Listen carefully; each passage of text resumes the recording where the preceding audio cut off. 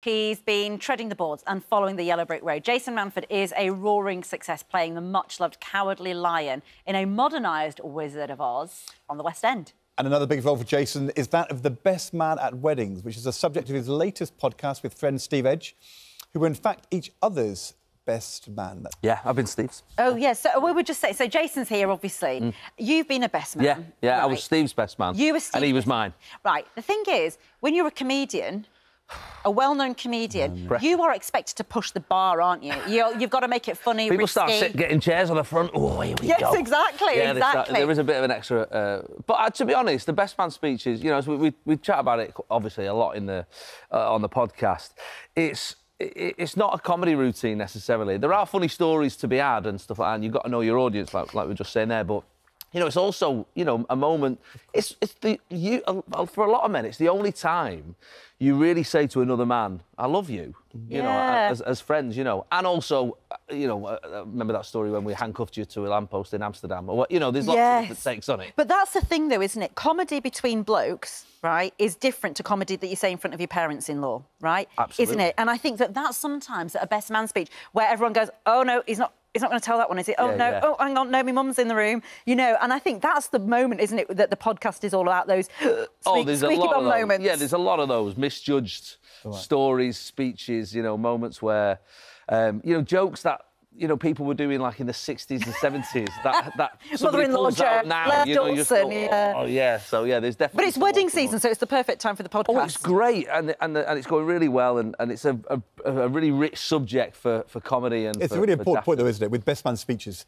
People enjoy a great best man speech, but then you forget it. But a bad best man speech... I mean, there was one I was at where, genuinely, the bride's mother was in tears and the father got up and threatened to have a fight. Wow. Because what the best man had said about exes was, like, way beyond the pale. So... It is getting that... It is judging it and getting it right, and some people do not... What's the worst you've been at? Get it right. Thankfully, touch wood, I've not seen the worst. I mean, Steve, when he was my best man, he did a lovely speech, but he did set fire to the speech halfway through it. Just with those little candles knocking around. Oh, by accident? Yeah, it was like a magic trick. You're like, no one should ever read that again. No, it was just an accident. But... yeah, on the podcast, we speak to some guys who very much got it wrong. Some stag do's that were horrendous. You know, one stag do, a Welsh stag do that ended up in the middle of a riot at the G20 summit in Hamburg, just, you know, dressed up in latex and, you know, French maids. We got some lads last week who had to try and cycle back from Amsterdam because they missed their flights. We had a great one with Jess Snappett, who's a brilliant comedian, who she was a best woman to her brother's... Yes, of course, wedding. And she was the only single person there. And she really made me laugh. She said she was the only single person there, so the bride just handed her the bouquet, you know, instead of throwing it. Feels a bit desperate. Yeah. Get on with it. Yeah, I think the key to a best man speech is to make people cry with joy and sentiment. Don't go for comedy. I mean, definitely, I think if you're good at comedy and it's something, and you are funny, and often you've been picked because you are a funny person, then absolutely go for it and have fun and know your crowd, you know. And most of them get it really right, you know what I mean? But I think also the bit of heartstrings and getting people on side. And I think that's always the key. You can really cut through to people's hearts when you've made them laugh first. Yeah, well, I suppose that's the key to comedy, isn't it? You tell truths, but couched in comedy, and that's the power of comedy, isn't it? Yeah. Talking of other... Keep it short as well. That's the other thing. There's a free bar. Keep it short. 10 minutes, don't we? No one's ever got to the end of a best man speech and thought, I wish that was longer. No. Now, listen, you as the courageous lion... Now, listen, you've said that when the lion's been described as the best friend of Dorothy over the years, people haven't realised that the lion is gay. Do you think so? Is that what... I've read this. I don't think... Are you playing a gay lion in Wizard of Oz?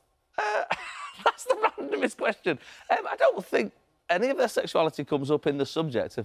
I mean, he's a friend of Dorothy, which obviously is now used as a... now used as a phrase to describe or what gay people use to describe themselves. But he's the original friend of Dorothy. He's the original friend of Dorothy. Yeah, but I don't... I don't think he doesn't get a boyfriend at the end of it or anything, you know. It's not a camp lion. No. If you've got a modern reworking of the story Yes. and you say a friend of Dorothy, it's a natural... Oh, there's a gag in it, don't get me wrong. Yeah, there's a gag to be had. But he's... yeah, I guess so. I don't know. It's not really... it's just a family show, isn't it, that we're having a bit of fun with? But if there's another lion out there, who knows what might happen to him? A bit of improv at the end of the show. I know, you could be best men. Yeah, I mean, yeah, exactly. No, it's a lovely production. And we're having a great time at the Palladium. And it's the original. The book. It's using elements of the film. And I've watched a lot of Burt Lahr, who played the lion in the movie. And music.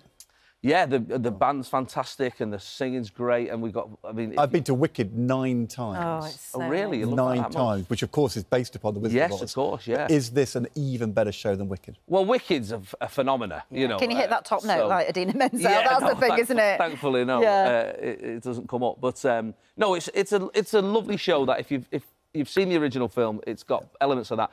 What's lovely is we're getting a lot of kids, a lot of families in. Brilliant. And this is their first experience of well, you never Oz. forget it. I remember So the first time I went to the theatre to see Chitty Chitty Bang Bang. Oh, yeah. And I remember I was about 5. Yeah. But it does leave an imprint on you because it is absolute magic and fantasy. Yeah. No, it's a wonderful It's a wonderful fantastic show. Now, we've got to ask you, we're having this debate today. Oh, There's yeah. a survey which says that northern women are funnier than southern men, and that actually being northern makes you funnier.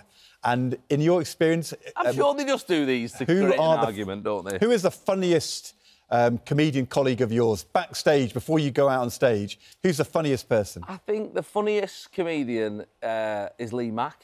Actually. Yeah. Who is a southerner. He's a very much a northern. He's a northerner. bloke. Of course.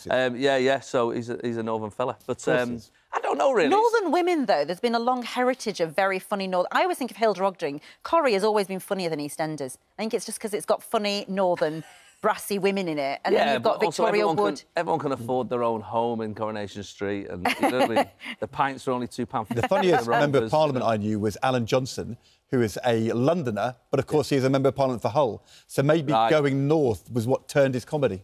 I don't know whether there's a massive geographical divide in whether Are you people Mancunian? are funny. I'm Manchester, yeah. But, you know, naturally people often say, oh, you know, Northerners are funnier. I think it's the accent as well and the homeliness and the friendly... you know, we are friendlier, I guess, outside of London. I think the north-south divide for me is not a big thing. I certainly don't notice it when I'm on tour. But there's definitely a London and everywhere else divide. And I think it's that rather than a north-south. And it's the warmth and the sort of self-deprecating thing. But people are just busy here. It's London, and everyone's head down, get to work, get on with things, you know what I mean? Like, everyone's just on it. We're in the capital, we've got stuff to do. So we can't be sitting around having a laugh. Got to get to the Palladium. There you go. They're all saying That's what they're saying. a 7:30 start. That's right. Come and have a look Jason at Manford being a gay lion, apparently. A gay lion. Gay lion. Why not? Why not? A non-binary lion? We'll go that way. Pansexual lion. Come on, Pansexual lion. Whatever you want. It's the modern twist. It's the modern twist. Go and find out. Super stuff. Thank you so much, Jason. Good luck with the podcast. Good luck with the show. Cheers. All good stuff. You're a very busy man.